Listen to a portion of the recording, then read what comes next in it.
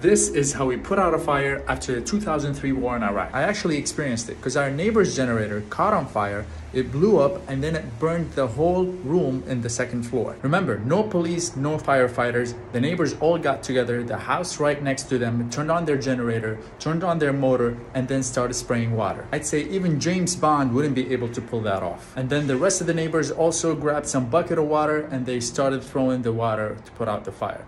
Thankfully, no one was hurt and we put out the fire.